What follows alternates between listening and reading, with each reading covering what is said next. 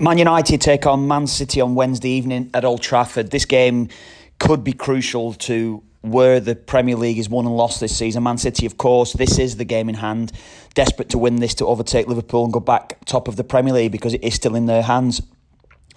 This is a massive one, I say, for both sides. Well, particularly after United at the weekend, terrible against Everton. They've lost 6 of the last 8 games, Man United. They've conceded 7 in the last 2 games without scoring. I mean, it's been an incredible run of form that United have been on, more or less since Ole Gunnar Solskjaer was actually announced. There's only 2 home clean sheets for Man United this season as well, so that's certainly something that goes against them in this game. Certainly when you see the attacking talent that Man City have got. But they are unbeaten, Man United, in the last 14 Premier League games at home. So again, that's certainly something. You contrast the form though with Man City. They've won 17 out of the last 18.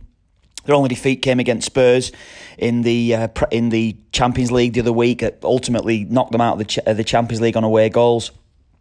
They've only lost 1 in the last 7 visits to Old Trafford as well. Certainly something that goes in City's favour. If you're looking amongst the goals, Raheem Sterling's been in great form. He's scored 4 in his last 3. He's got 8 goals in his last 9 games. Superb form.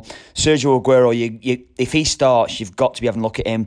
No other player has scored, or is equal, should I say, with Wayne Rooney on 8 Manchester Derby goals. That's certainly something to be looking to put right as well.